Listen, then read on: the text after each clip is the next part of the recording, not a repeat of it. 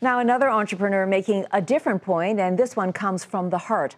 Following her lifelong passion of dancing, one New York City woman is proving there's no business like shoe business. For years, ballerinas have suffered the agony of the feet. There's, I guess, the initial burning from the blisters and then just kind of throbs. Dancer Eliza Gaynor Minden remembers pirouetting in pain as well.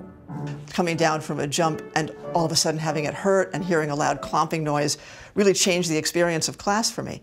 Minden was also shocked to see ballet companies spend thousands of dollars on shoes that wore out after just one performance. So Minden, who comes from a family of dancers and inventors, decided to take matters into her own hands. I bought a pair of every brand of point shoe that was available, and I cut them all open with a bandsaw. And I couldn't believe what I found inside. None of them had modern materials, and one of them even had a toe box made out of newspaper. I was really outraged that dancers, who are serious athletes, were expected to perform in such antiquated equipment.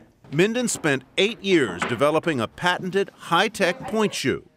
She and husband John launched Gaynor Minden footwear in 1993. But despite the shoe's comfort and durability, they were not an instant success. Ballet is a very traditional art. There was a scandal the first time a ballerina wore a tutu on stage.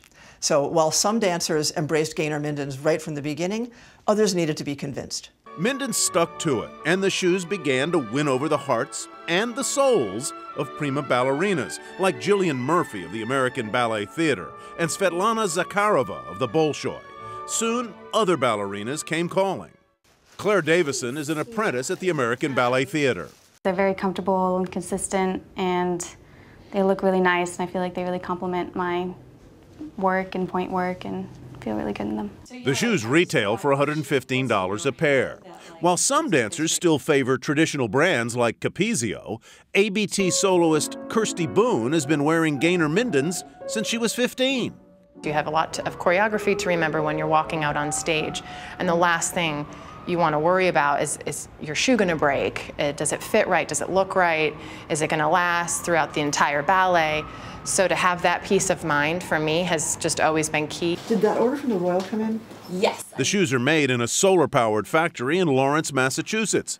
Most of Minden's sales staff is in New York City. Almost everybody who works here is a former or current dancer. So we know how to speak to our customers and to dance teachers in their own terms, in their own language. Today, the shoes are shipped to 86 countries and more than 200 major dance companies. And sales are growing by leaps and bounds, up double digits nearly every year.